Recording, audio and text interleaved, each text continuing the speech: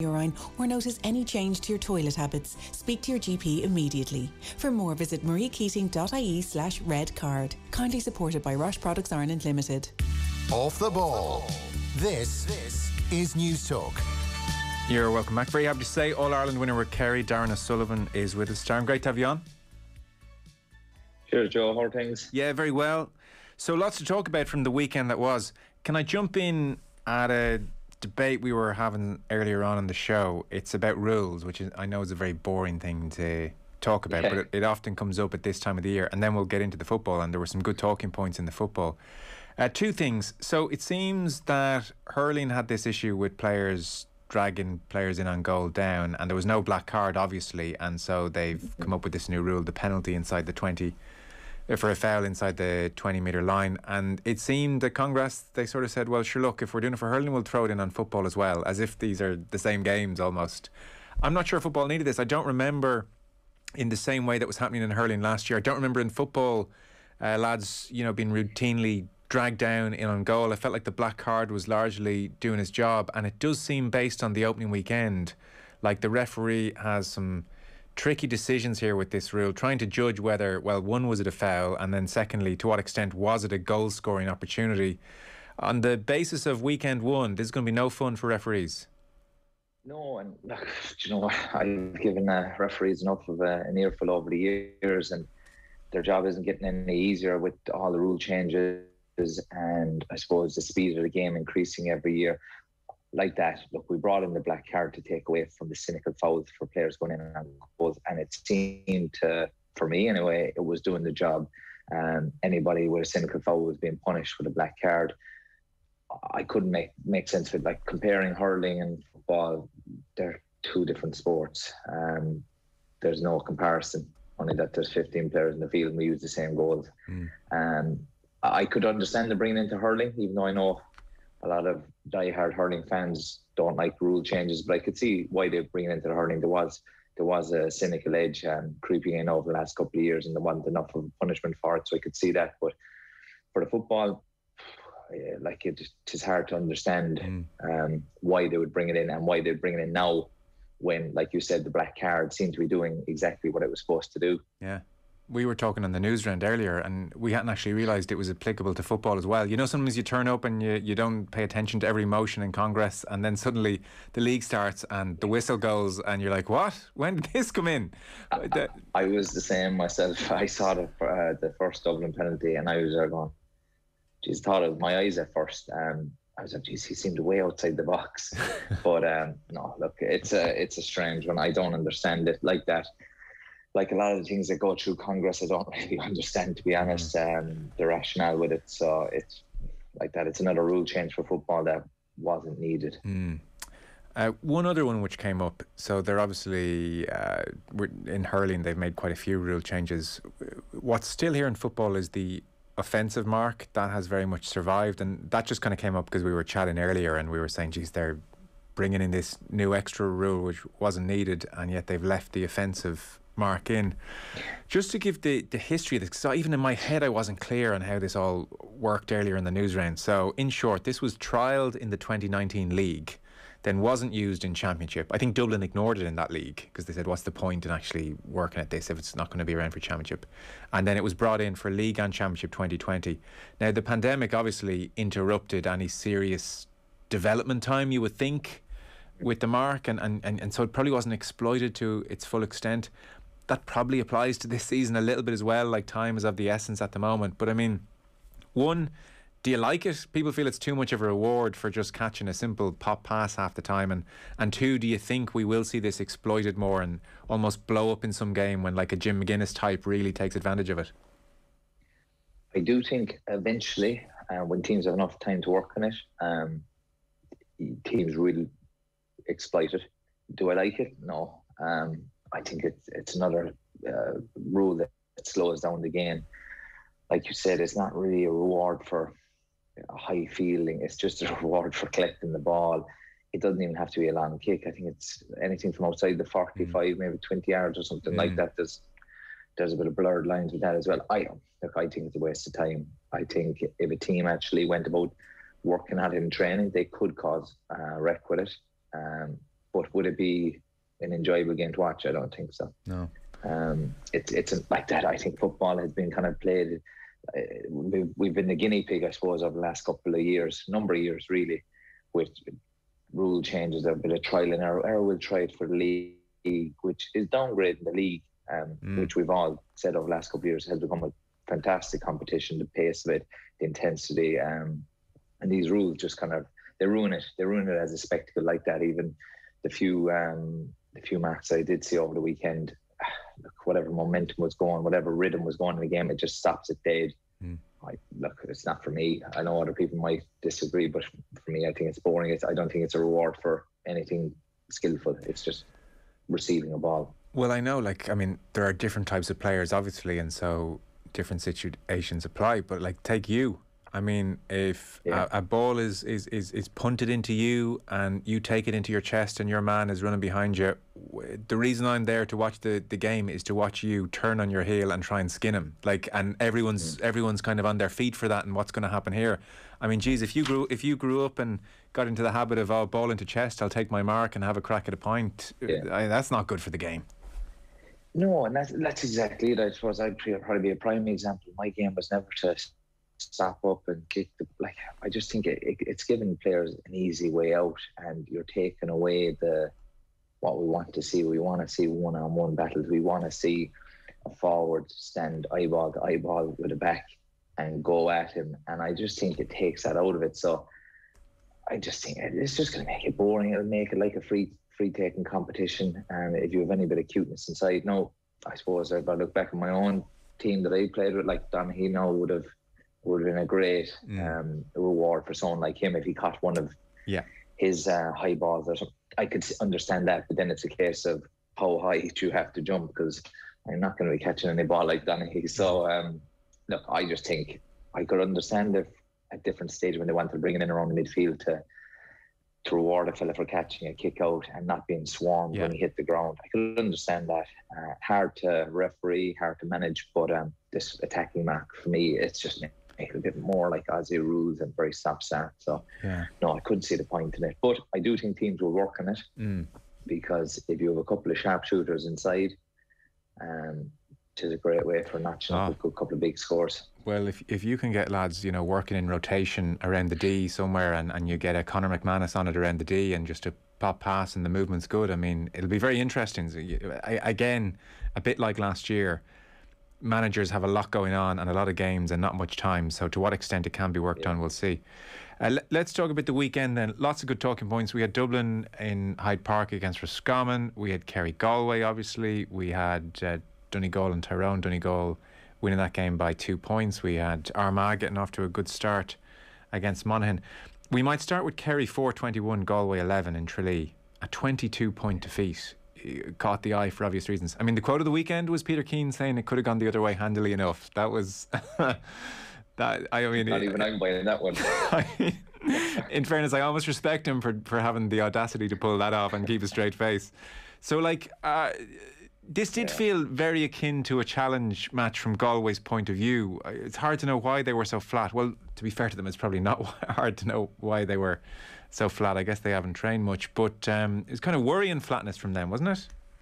Yeah, I kind of the first couple of these National League games, I've said in my Kerry's eye piece that they're glorified challenge games. Right. Teams don't want to show their hand. The fact that you can take 7 players off, half your team is going to be replaced. It's always going to be a bit strange. But I think going into it, my thing I was looking out for is individually, all these players would have had programs in the lockdown, so they would have come back in good shape. Galway just didn't look in good shape. You weren't going to get in good shape in 3 weeks back training. It was about what work you did on your own, and whatever it was, I don't know what they've done the last 3 weeks. They looked flat. They looked disinterested. They looked disorganised. It was embarrassing. And to be fair, look, Kerry were very good. There's no point saying any different. The players look very sharp, and they look strong, and they look fast. Do you know what? They looked in tune with everything they wanted to do. I think they worked well, very, very well defensively, and they broke. They're a very athletic team now, much more athletic than they have been over the last couple of years. And the big thing for me was they had 6 forwards on the pitch. Right. So as soon as the ball broke down, they went into attack. But if I'm a Galway fan or I'm on the panel, I'm getting worried. There was no fight. There was no nothing. There was hardly a dirty blow. Not that you're looking out for that, but you'd hope that somebody would get somebody cranky with the hammering that was going on and would do something. And I don't think Paul Joyce is going to stand for what he saw the weekend. So for me, as a Kerry fan, it was great to watch. You do have to pull yourself back a bit because as good as Kerry were, Galway were that bad. You just kind of have to pull it to the back burner and just get on with it like that. It was a joy to watch David Clifford in action. His brother Paddy was outstanding as well. But if you're nitpicking, Kerry only had 3 really scores from play like David, Paddy and Killian Spillane. And this is me nitpicking, you'd want a wider range of scores from your starting forwards. Yeah, I suspect Kerry have been stewing in that Cork defeat all winter and maybe jumped into their individual programmes with a bit of extra relish. So if Dublin are the standard bearers when it comes to fitness and physicality, and one of the reasons it said Mayo could kind of give them a game is they got pretty close to that level, where are Kerry? To be honest, I don't know. I couldn't help but get carried away last year in the league when they came back from the lockdown. I thought the 2 league games I saw them, I thought they looked really sharp and they looked tuned in, and then they fell flat in their face against Cork. I still think they're a work in progress. I think their backs and their defensive structure looked really good the weekend. I think they looked organised, but they got no test. I think next weekend is going to be a great test for them because Dublin are Dublin. I think I was actually thinking about it recently, and I said the team that would benefit most from COVID is Dublin, because even in the weekend there, you see their main players, John Small, Fenton, Kilkenny, Conor Callan, the fellas who were there, their core group, they got a great break and they needed that break and it was forced upon them. So they had no choice but to take it, and they got a break away from each other. So it's kept them fresh. And if you saw them the weekend, they all looked hungry. They all worked their socks off, and they didn't look like a team who were getting bored or getting tired of being together at all. So Paddy Clifford, I mean, I know you mentioned David. It's hard not to talk about David in this game. Insane. Like, it is just insane. 3-6 in 55 minutes. He's 22. Like a prodigy who just delivers. It's just, it's so interesting to watch this guy deliver. But the brother, Paddy, you mentioned, I saw Tomás O'Shea on RT saying, kind of waiting 2-3 years maybe to get his chance. Paddy, more of a link man as such. The finish for his goal, it was very Clifford technique. His gait or the angle of his knee, looked similar to the brother in certain ways. So how big a prospect is he, or what's been the word on Paddy last few years? Yeah, well, I suppose the way he played the weekend was, I suppose, it's what he's been doing in the county championship for the last couple of years. What I found interesting was actually his goal. If you actually watch it back, he went all the way back to his own 45, I think, trying to get the ball off David Moran. And I remember just thinking, I'm not going to get that off David. This is David's role now. He's going to pick the pass. But what he did was he turned and he just started making his way up the field, and then he came late. He's a great engine on him. Like you said, he's more of a link man, but he's well able to finish. Now, maybe not as well on his right foot because he missed the sitter, but in the long run, I actually think missing a few chances is probably good for him as well, because he might think every game is going to be like this, which it isn't. But he has, like that, he's another fella who has it all, has all the skills in his locker. And himself and David have a great understanding, as you'd expect. How they'll do when one of them gets into a bit of hot water and a bit of a scrap on the pitch is another thing. Will we see a bit of red mist looking out for the two brothers? That'll be interesting. But he has all the skills. I think everyone in Kerry has known that for the last number of years, but it's going to be, does he have the temperament? Can he get the consistency right to perform week in, week out? And the next couple of weeks are going to be interesting. I think he'll enjoy it. He's physically very fit. He's a strong lad. Yeah. And I think probably the setback of not being picked over the last year or two, when people have been talking about him, probably has the fire in the belly that he's got his opportunity now, and I don't think he's going to let it go. Okay. If Kerry are short in any area for you ahead of this year, what is it? Look, I think we always go back to the defence. It seems to be an easy option with Kerry just playing the defence for everything. my thing is with the defence, we've never really had a proper structure where I think they feel comfortable and they have a good transition from defence to attack. Like if I went through all the defenders individually, very good individual defenders, great on the ball, brilliant going forward, great attacking threats. It's about, can they get that understanding and that cohesion like a team like Dublin had, where they're totally in sync. And the other option is, I still think Kerry are very reliant on David Moore in midfield. I think if the ball, it doesn't get booted out there too often, but I think if you shut David down, we might lack there. No, I think we have good options, but I still don't think they're dominating or taking the load off David as much as possibly they should be. Yeah. Well, it's the Dubs in Thurles next weekend. I mean, Kerry looking very good early doors, whets the appetite for that. And Dublin just kind of went down to Hyde Park, 122 on the board, no problem. Beat Roscommon kind of comfortably. A few new faces. Michael Shield was in goal. Sean McMahon, defender. Darren Mullen, wing forward. They had Brian Fenton alongside Tom Lahiff, who's a bit of a late bloomer, it seems, because James McCarthy was in the half back line. Obviously, Michael Darragh is retired, but they can just absorb all these mini changes and just seem to kick on each year. And then Cormac Costello does his thing, scores 1,000,000 points, or 113 in this instance in the league, and every other team is like, geez, we'll take him.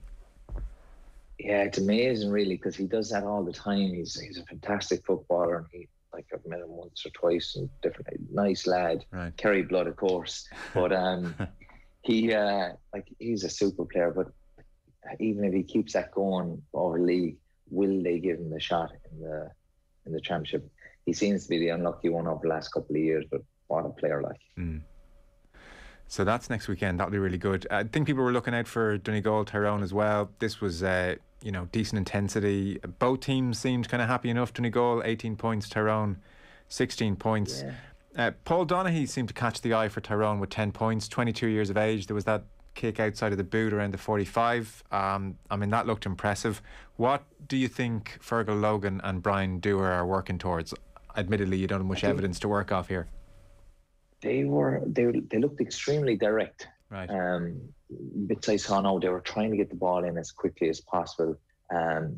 Sometimes they were kicking from the wrong areas, a bit too rash with the kicking. But from what I see, they're trying to get the ball in there, get it into the full forward line, get runners coming off. And they kicked some great scores. Like you said, Donaghy kicked that one up with the outside right. He kicked a great one as well off the left. They have good forwards, but at the same time, I think it was 11 wides they kicked. So they will have to work on that side of the game. They missed a lot of very kickable scores. So, I don't know, is that composure? Because they're good players, they're getting into the right positions, and I think composure at the last minute was leaving them down. So, any team to kick 16 points and have 11 wides on top of it are showing a good attack intent. Donegal, for me, to be honest, they're one of my favourite teams over the last couple of years. I think they kind of, a bit like Kerry last year, I think they maybe took their eye off the challenge that was ahead of them and got caught last year. I expect them to go from strength to strength this year like that, like all the other teams. I don't think any of them are wanting to show their hand too early. There's a bit of shadow boxing going on. I've always felt that this league was a bit unfair to the other teams, that they just sick of looking at each other. And I think that's where the likes of Kerry and Dublin will have an advantage of playing different teams from different provinces. But like that, it was an entertaining game, and any day you get, I think, 34 scores is good, and there could have been many, many more. Like that, Michael Murphy was outstanding. Hard to think of anyone that's consistent the same over, well, Brian Fenton, but like Michael Murphy's just like he is like, but Michael Murphy's like Dublin. He just goes out and does his thing. Just leads from the front. I think he kicked 3 or 4 points from play as well. It's just a pity you couldn't have Michael Murphy at midfield and full forward. He'd be well on the ball then. There is a real parallel, you mentioned it there, between Donegal and Kerry. Last year everyone looked at both of them and said, okay, this is going to be very interesting now, and both fell flat in their faces. And so for all the talent and for all the reasons, last year, which are still here this year, to believe that both of them have a big chance, there's kind of this nagging feeling of, well, why it did go badly wrong last year, under the gun, under pressure, and we're almost not going to quite know until they're in the melting pot again. No, that's the thing. And I suppose from a Kerry point of view, and you saw The way they went at the game the weekend, that was pleasing. But like league and championship very differently. I know they've brought in his name's gone from me now. They brought in someone into the backroom team who's going to work on more on the mental preparation. Right. It was something I actually thought it wouldn't have been something I was big into when I was playing. Never thought about it. But it's definitely something as I suppose I got into the latter stages of my career, and since I retired, probably more into it, that I've always felt that Dublin have that side of the game. You can get as fit and as strong and as good as you want, but when the things aren't going right for you, or the weather changes, just small things that they can set the head off. I always found that even Dublin, when things weren't going their way, they just had a way of pressing the reset button. Yes. And then just going again. Well, you're describing the Cork game here, aren't you? The weather and just, one of those days. That's what you're talking about. It's just one of them things that, like the weather, like you're not expecting, you're training with a dry ball and then it lashes rain, and all of a sudden something that, like a kick pass that you wouldn't think twice about, all of a sudden you're doubting yourself, geez, it could skid off the surface here, or your man's right tight. And, small things that, whereas I think, like, that's where the mental preparation comes in, where you just say, no, I'm doing this every day of the week. Just kick it, just do it. This is our game plan. And I always think the last number of years, now to be fair, I've always felt that Dublin are that bit ahead of people of all the chase and pack. There's only so much fitter you can be. And I don't buy into the fact that Dublin are so much fitter. I just don't buy into it. I don't buy into the fact that they have better footballers than everyone, because you go through all the chase and pack, you name out they all have very good footballers.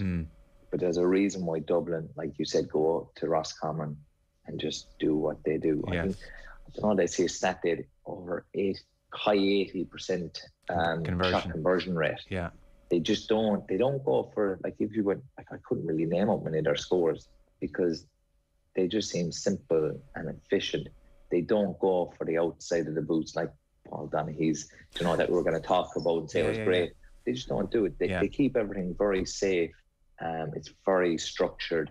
They get into the scoring zone and then they shoot, and they're ruthless. And that's why I think they all have their roles. They buy into it, and it's all about the bigger picture, the greater cause, and that's winning. Yes. And I think they do that better than anyone else. Yes, they're relentless. Yeah. Listen, brilliant stuff. Interesting couple of weeks coming up. Darran, thanks a mil. No bother. Thanks, guys. Thanks for having me. Cheers. Darran O'Sullivan there. Back in a sec. Off the ball on News Talk. Any news? No. You? No. Nothing exciting. Do much on the weekend, or? Nah. Yourself? Oh, we... well, what did we do?